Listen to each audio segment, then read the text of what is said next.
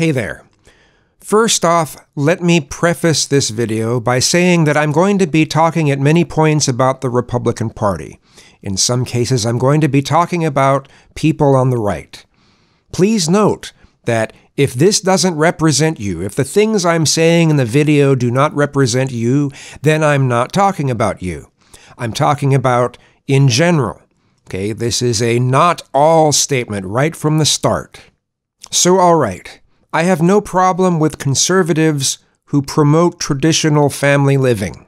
You can be pro-family without being anti-LGBT, and without being against strong independent women, career-driven women. What would really show whether you're bigoted in those areas would be if we were able to see how you would react to if a family member came out as being on the LGBT spectrum. And how you would treat a daughter or granddaughter or sister who strives to be career-driven. Would you constantly have to tell them that you disapprove of them, or would you accept them? Yes, we have no bananas.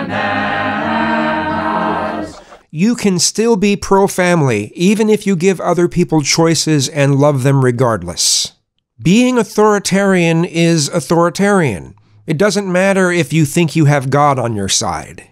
To me, when someone uses their religion as an excuse to be authoritarian, it's far worse and cuts far deeper, at least for religious people who make up 70% of the United States, than when someone on the left does it in the name of social justice. At least when the left does it, you can laugh it off. When a religious person does it, it's an attempt to wield powerful institutions and widespread brainwashing to wield power. And unless you have stepped away from religion entirely, it's hard just to laugh off. This is why when there's a bunch of crazy leftists yelling in your face, they're powerless. They're a group of crazy people. They have no real authority. They have no power unless they get camera footage of you reacting poorly to them. And sure, at that point it's time to run. Run away. You don't want them throwing frozen water bottles and milkshakes at you. Or destroy your camera equipment because you don't look liberal enough and have a camera. Or anything like that. But, their effect on your thinking certainly doesn't make you want to adhere to what they're pushing. It doesn't make you want to consider anything that they're saying. They're not even successful in making you feel guilty about anything. They're simply a nuisance, something you want to stay away from. You want to tell them, please, just leave me alone. But that'll just make it worse. It'll just escalate the situation further. So yeah, time to run away. They really have no power other than making you want to stay away from them. But religious people do have power. At least, if it's the right religion, right? They don't even have to gather in huge numbers to have that power. But, sometimes they do. How about all that fear that the Patriot Prayer people pushed? The notion of you don't love America if you don't love Trump, right? How about the Proud Boys? Oh, aren't they lovely?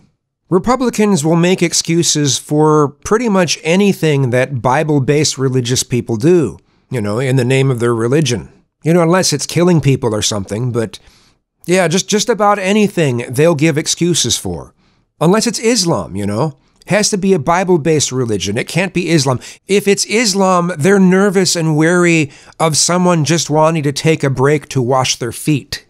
So yeah, the religious people have to have a Bible-based religion in order to get that kind of support, especially if it includes the New Testament, right? Republicans will promote and defend people who are obviously crazy, like Marjorie Taylor Greene. Thankfully, there were the 11 Republicans who had the sense to vote her out. But how about the people still defending Lin Wood? Yeah, destroy Wood! Come on!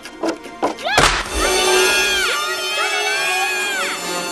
But if you have the right religion and you're on the right, it doesn't matter how crazy you are. You're okay in their book. As long as you pray to white Jesus to forgive your shins, it's all good, nothing to worry about. The only way that religious people, who are normally looked up to by Republicans, could lose support is if they started saying things about systemic racism, And at that point, they lose their religious card entirely and get put in a leftist propaganda box. If someone has the right religion, and they're on the right, they can wield as much power as they want, and the corruption will never be questioned, at least not by anyone on the right. People on the left will question it, but leftists are just anti-God and therefore irrelevant, right?